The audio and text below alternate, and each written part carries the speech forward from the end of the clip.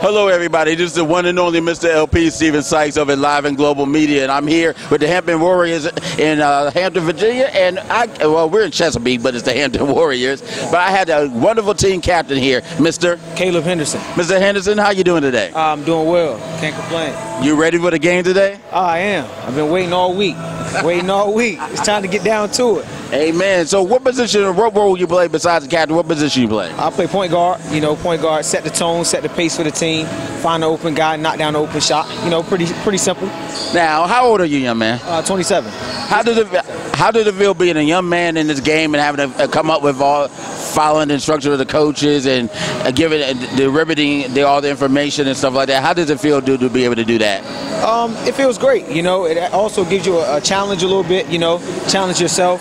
Understand that it's not always about you. It's not always about you. Listen to the coach. You listen to your teammates. You follow that system, and you'll find success. Especially being a coach in my own profession. You got to have people to buy into the system, and that makes it a little bit easier. What other work do you do besides playing basketball, sir? Say that one more time. What other profession and things you doing besides playing basketball? Well, I own a business right now. It's called Faith Walking. It's me and my friends. We started a Faith Walking clothing line brand. It's faith is a language, and we speak it through apparel. And that's something I do now on the side, and also I teach. Amen. What grade and subject you teach? Well, 9th through 12th, I have the special ed kids, autism. I teach autism students, also from the same population of emotionally disturbed. How does it feel to you have to take a leadership role in all those different things? What kind of lessons that you've learned from basketball that help you apply there or vice versa?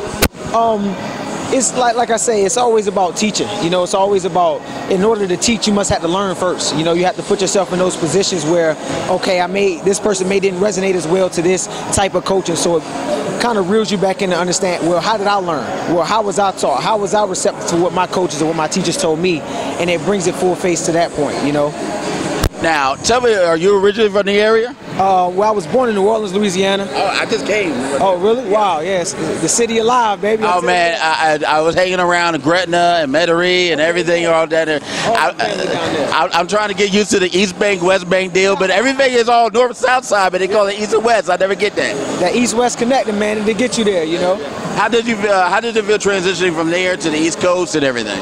Well, I've been here pretty much all my life now. I made this home.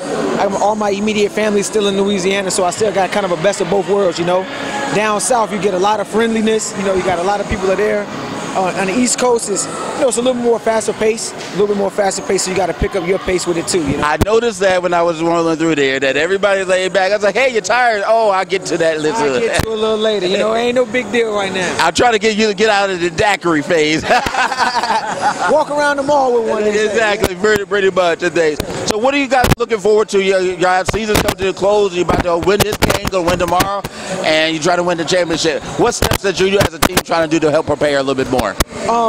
Continue to grow, find out our spots on the court, win these next 2 games and really hone into what we have our opponents coming up. We played guys before, really get into the film study, listening to our coaches. The basic things like at this point of the season, everybody's a little banged up. Everybody's a little banged up. It's a part of every part of the game. Nursing your injuries, nursing your little ailments, and getting back to the drawing board, understanding what can we tweak here and there to get us to the next level, to get us to that championship level. So. One more question. I know you got to get back to your team and things like that. What is your goals for the rest of this year going forward?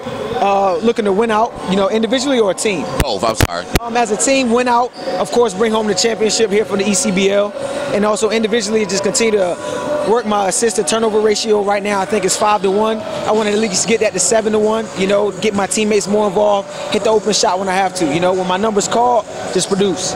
How can people follow you, keep up with you and everything? Right now, like I told you with my business, we got our social media page launching soon. It's going to be Faith Walking. And you have an email yet for that? Yes, I do. It's called faith.walking at myshopify.com. So it's faith.walking.myshopify.com. And also, I don't have any personal social media right now. I took a step back. That's not a problem. A little distracting. Hey, you got to do what you got to do. We're going to step it in more than the camera. We don't want to lose you. Sorry. But definitely faithwalking.com and social media, everybody got to take a break from even the things that you love, you got to take a break. Definitely do. Come back, center, and grow. Yeah. That's you hit the nail on the head. It's about growth.